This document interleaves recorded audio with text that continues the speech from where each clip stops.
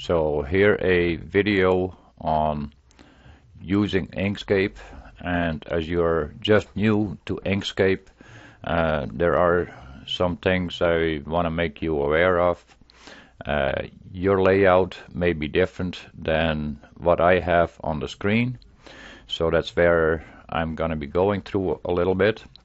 So first of all, you can go here to the view, and the default view that will most likely you will have this view that you have icons here on the side, you have some windows open over here, and you have some of your icons here on top. And I like my view to be in the custom view. That way I'm getting my icons here on top instead of here on the side.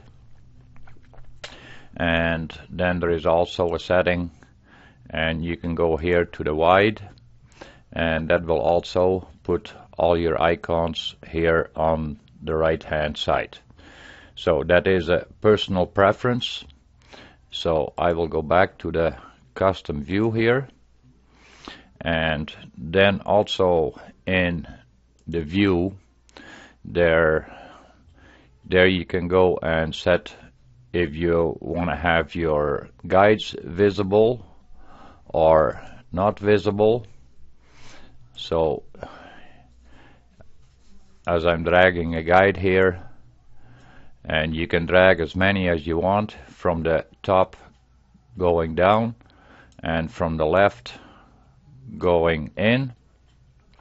You can drag as many as you want, and if you want the visibility of the guides, then you can just like that, you can turn them off in the view. Also with page grid, then that depends. Your page grid you can set up in the preferences. Then you have also in the view you have the X-ray mode, and also I want to make you aware there are shortcuts here on the right hand side beside it. So if you really want to use shortcuts, the shortcuts are there. And also sometimes I'll use the X-ray mode, and the X-ray mode that will show you, as you can see, I'm now putting the mouse over top, and now I can see my lines all underneath. So sometimes if you have a few objects on top of each other, then you can see if there's an object hidden underneath, and if you need to select that, then this is one way of finding out exactly where that object is. And you can just like that, you can turn it back off again, and now you're in the normal again. Also, what can happen, I'll just have to check here for a moment.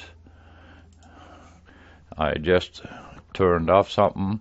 What can happen is, I'll zoom out a little bit, that for some reason and you're turning your canvas, and that can be done with holding the control key. As you can see right beside the mouse, I'm holding down the control key and I'm holding the center mouse button. Now I can go and rotate the canvas, and that can be annoying if we accidentally use a wrong button.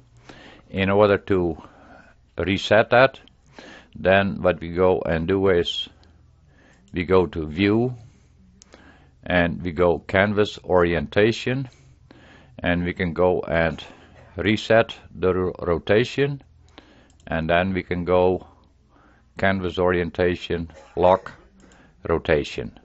So now I'll try to go and do the same thing, and as you can see, now it will not rotate the canvas anymore. Then moving around on the screen, as you can see, I can slide it back and forth and up and down in any direction I want, and that is by holding down the center mouse button. Zooming in, I'm using the roller wheel.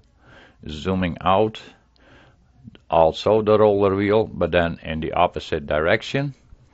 By holding down the control key, we will slide it up and down, and by holding down the shift key, we will go the horizontal movement.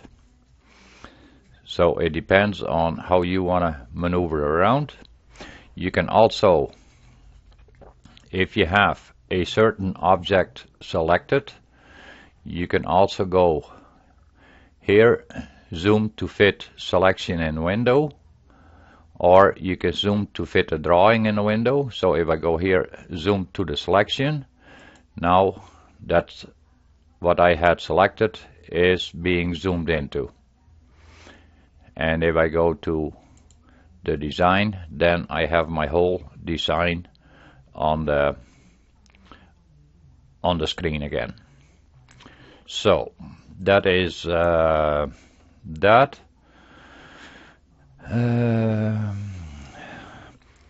Okay, I'm going through my list here a little bit. I made some notes on what I should be talking about. Okay, here are your dockable windows. You can dock them, undock them. You can make them floating. There are many possibilities. I like my objects panel. As you can see here, we can only see one path at a time, and that becomes a little bit annoying. So what can be done is we can grab this and we can move it out of the way.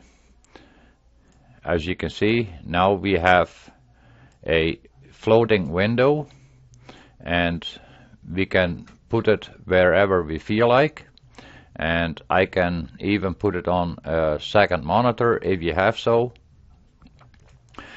and we can just like that, and we can go and put it back again by dragging it back over here again. And as you noticed, I grab it here on the objects and drag it over, and the way the blue box is, that's where it will pop back into place. As you can see, now the objects are here, but I like to have more objects visible. So what I then do is I drag it out of here, and now I will drag it back, and as you can see, now I'm getting a narrow blue box going all the way down, and that's when I drop it, and now it will drop beside these boxes. That way I can see more of my objects open, and it becomes, in my opinion, easier to work with. My working screen becomes a little smaller, but that is still no problem to work with. So it just depends on what you want in that aspect. And if some of these windows are not open, you can find them under Objects. That's where the Objects panel will be open and closing. There you find the fill and stroke. And another one what might be handy sometimes is the align and distribute. And under path, the path effects can be a handy one, and you find the trace bitmap over here also. Okay, thanks for watching, and hope this will help you, and I'll make a few other ones, and we'll see where it goes from there. Okay, thanks for watching. Bye for now.